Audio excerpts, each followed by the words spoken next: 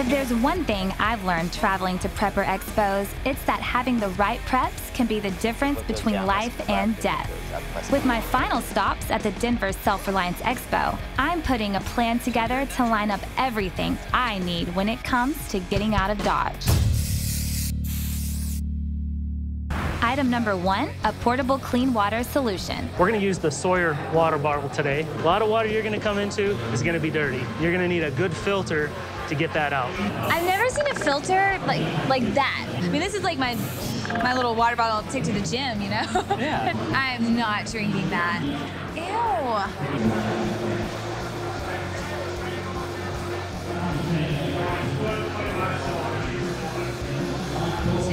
It tastes like clean water.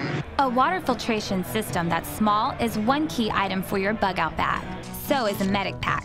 But if you're faced with a medical emergency, would you know what to do? I've been invited to get first-hand experience in a demonstration on stage right here at the expo. Are you scared?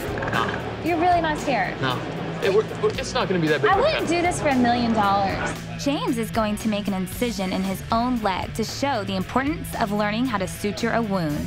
We're also going to use this pad to go ahead and sterilize our tools. This is really important. You're going to cut yourself with this? Yeah. Oh, God. So now that's kind of like a real wound that you could sustain in the field. It's not very big, but it is big enough that it's going to need stitches. That's gross. This is a suture. The part where you want to grip the suture is just about, roughly 3/4 of the way up the shank, so you've got enough to work with. And then use your finger right here so that you have more control. You don't want it to be too tight because you can get necrosis there. It'll actually damage the tissue. So you want it to come just together till they touch.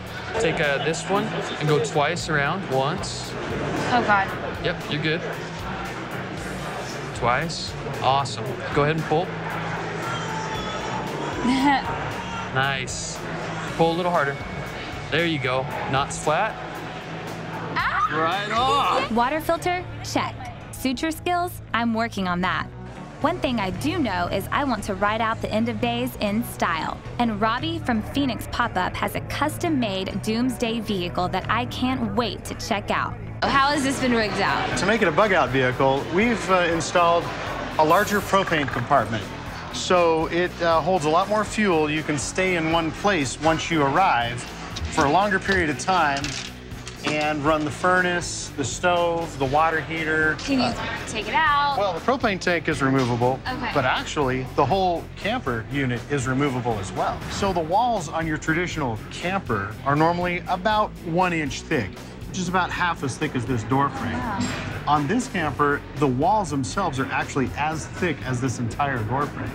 Therefore, you can stay about 70 degrees inside this bug-out vehicle when it's negative 20 degrees outside. Ooh.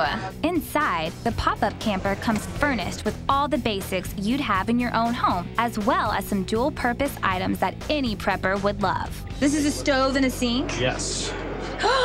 This is the ultimate bug-out vehicle for a prepper, and definitely the icing on the cake of all I've learned here in Denver and all the expos I've attended.